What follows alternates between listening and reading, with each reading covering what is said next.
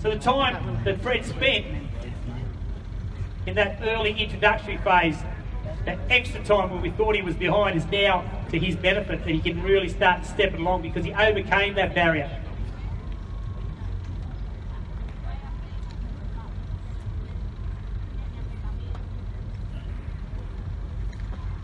Getting him moving around the yard nice and flowing. It's going to be a nice free flowing little horse, the little roan gelding. And there we are, setting him up for the stop, the one rein stop. Asking that nose to come in, disengage the feet, ask for movement. This is what riding is, vigorous riding, get movement. You stop riding, stop applying the technique when he wants the young horse to stop. Now the technique comes down and set him up for a stop.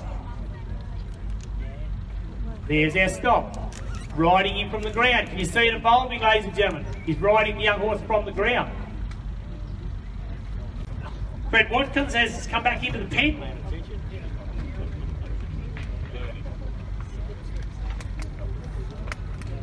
And he gave his horse a pretty decent break. He felt the young horse had come a long way and got to where he wanted him to be, so now back to the groundwork, re-establishing vertical flexion in the way that he's asking the young horse to drop its nose and yield away from the pressure of the head collar on the nose of the horse, asking him to move his feet. That's all they've asked these horses to do the whole time. Move your feet off the pressure I apply. Move your feet. So now he's getting the reverse established just by using pressure again. Sure, he's using the aid of the bag. He has taught the young horse to move away from the pressure of the bag. So by using it behind him and a slight amount of pressure, and how does the young horse get away from the pressure?